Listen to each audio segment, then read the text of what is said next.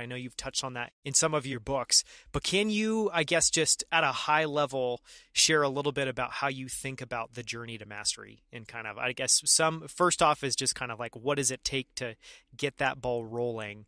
And then what are some of those keys to unlocking?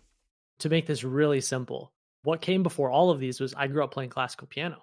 I played classical piano for 20 years. I was playing Mozart and Chopin when I was 10. I've been doing stuff like this. So the first step that I've noticed is you have to learn the rules of the world, the game. So the first thing, and this is where a lot of people give up, they walk into a new world or a new industry or whatever, and they get overwhelmed by all the things that they don't know. And then they walk away. For me, I'm just a really curious person. I'm inspired by that. I'm like, the more I don't know, the more excited I am. So step one is you have to learn the rules of the game. The second step is then you have to start asking, what is required of me to adopt some of the skills in order to then start making progress? Like in gaming, it's how do I climb levels? In bodybuilding, it's how do I lift more and more weight? So then you start adopting these exercises, and that's where some daily habits come in, and you start kind of creating your own routine for yourself. Then the third step is, okay, you are not enough on your own. You have to surround yourself with the people that are the version of you that you ultimately want to become.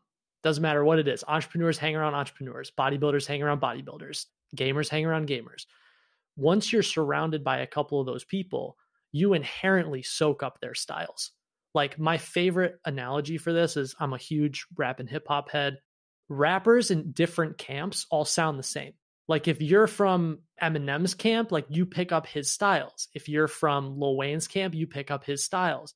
And that happens everywhere. Like entrepreneurship, same thing. If you were an early employee at a certain company, you soaked up those styles. So choosing the environments where you can soak up styles that you're like, that's what I want to become, crucial. And then once you've soaked up those styles, then you go through this fourth step of like, now I'm going to forget the things that I picked up from other people and I'm going to start creating my own style. And that's where you kind of graduate.